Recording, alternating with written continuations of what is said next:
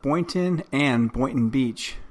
In 1894, Major Nathan Smith Boynton and Congressman William S. Linton from Michigan hired Frederick C. Voss to show them the Lake Worth area in his motorized launch, the Victor.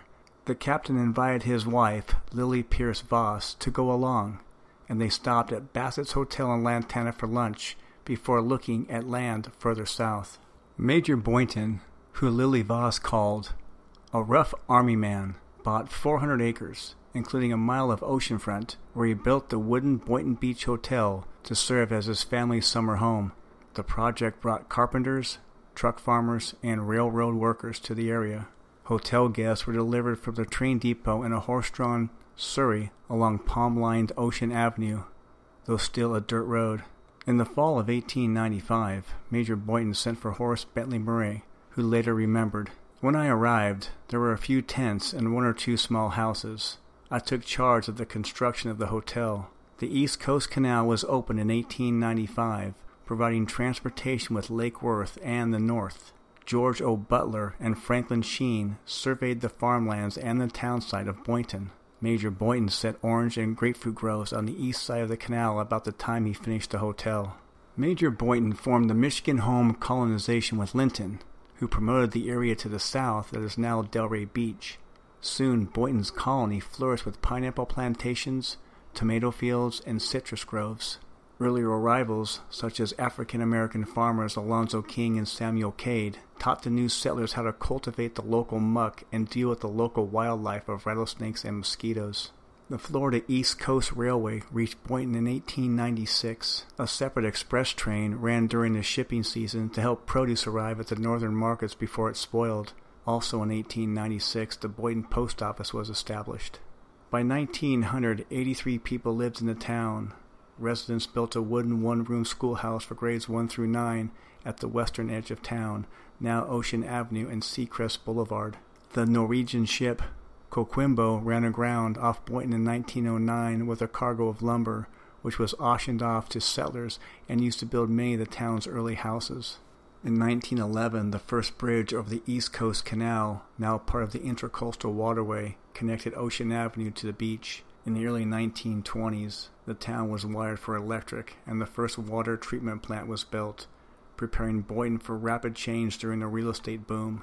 The Boynton Beach Hotel was torn down, and Addison Meisner designed the Women's Club building that is still in use today and listed on the National Register of Historic Places. Due to a tax dispute, in 1931 the owners of the oceanfront land separated as the town of Boynton Beach. They changed the name to Ocean Ridge in 1939. The town of Boynton retained ownership of the municipal casino on the present Boynton Beach Municipal Beach. The casino, a meeting place with bathhouses, was raised in 1967. In 1941, Boynton changed its name to Boynton Beach. Important events about Boynton Beach. 1897, Major Nathan Boynton's beachfront hotel opens. 1911, first bridge is ever built over canal. 1913, Boynton Elementary School opens. 1920, Boynton Incorporated. 1926, Seaboard Railroad comes through town. South Palm Beach, Boynton Inlet opens. New Women's Club built by Addison Meisner opens. Boynton High School opens.